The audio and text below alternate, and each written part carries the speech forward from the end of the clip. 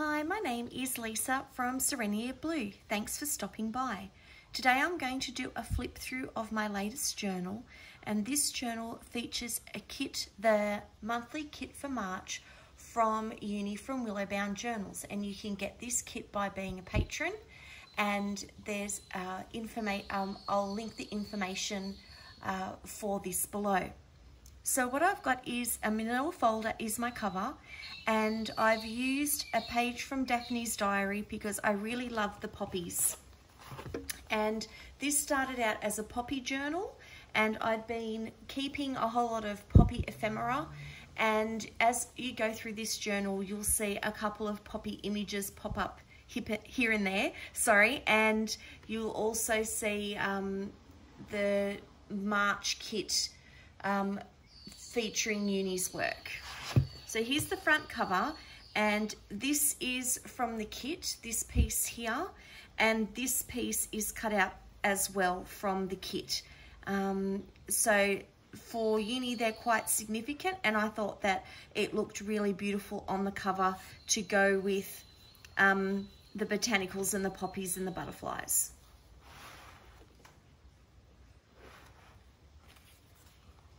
So here we've got a little bit, a few poppies and other wildflower images, and this one is from the kit, and it's a passport page, and it's blown up to be a half A4 size, a full A4 size and folded in half.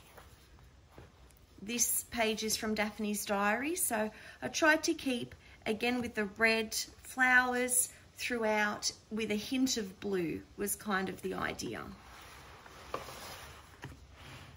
10 words to describe my family culture, that's part of the kit for the month, and this is one of Juni's pages from her digital kit, and that's one of the collage pages.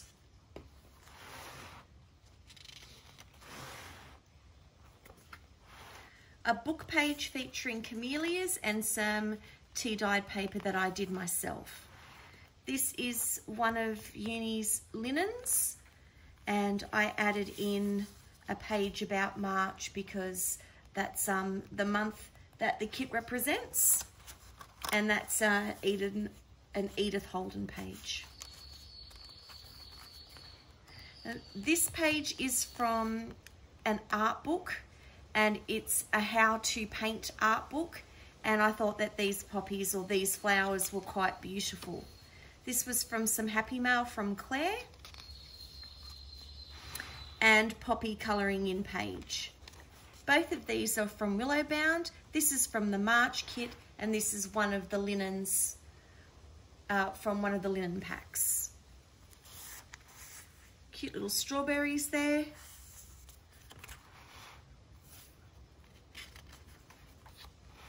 And again, another page from the kit, one of the passport pages, just some poppy pages and a postcard that I'd collected. And the March journal prompts. Week 1 is the story of your birth. Week 2 is the story of your name.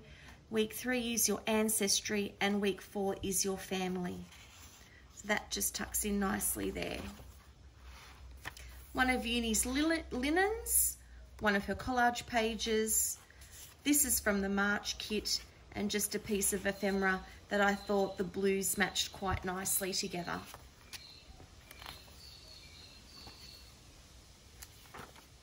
Again, some more ephemera, another page from the March kit, and the centre is an Edith Holden poppy page that I'd put aside. And then the same in reverse. This is a little envelope decoration that I made with some stitching and an image embellished on there. This is one of my pieces of artwork that I thought would match nicely, so that's just tucked in there, and it just says, thankful for my life. Some of Juni's work again, collage page on the other side of the linen, and some of these are rent receipts, and I put them onto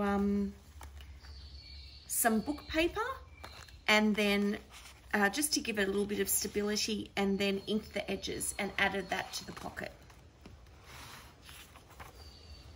This is also part of the kit. I printed that out and added it to the page, a little bit of a tuck spot.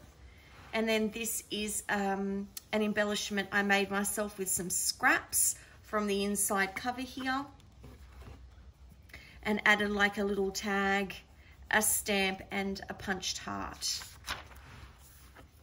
Again from the kit, some more poppies, the vase that was the base of those flowers, some writing space, the other part of that March page from Edith Holden that's just tucked in here.